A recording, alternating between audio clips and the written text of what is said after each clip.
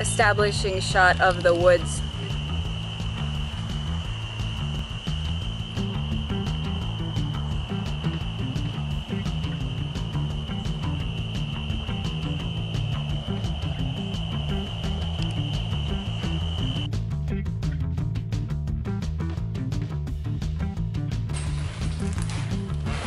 Hey, buddy. Hey, bud. I'll close the door. Or you got it? Okay. There's a wild dog out here. So we have a new bird feeder stand. Before, our bird feeder stand actually had this hanging down here. So the top of it was kind of level with this. It made it difficult to not only see the birds, but it almost kept the bird feeder hidden from them. It made it a little claustrophobic, so I think that they weren't coming to as much. But you can see that they have eaten almost this entire thing within a month about. So, is the lighting better there? We got some Pennington Southwest bird feed. We're gonna fill this thing back up. We just put it up today. And yeah. Hunter, say hi.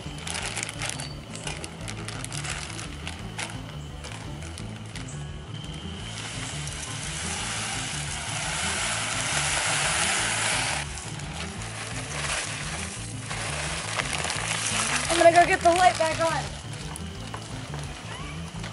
I triggered the sensor. I triggered it. What's that right there? I like some of the shots that I got before, but I'm really hoping to get some cooler stuff. Looks good. Yeah. Yeah. Did you see that bird? Did you get them? That's awesome. That's crazy. There's this huge hawk around here. And I really hope that one day we can get him on camera. I really want to get the female cardinal and the male cardinal because they're so beautiful. Like the females have this bright orange beak. It's amazing. And then the male cardinal is this amazing red color. And I see them out here together. They're always chasing each other, but I just can't get them up here.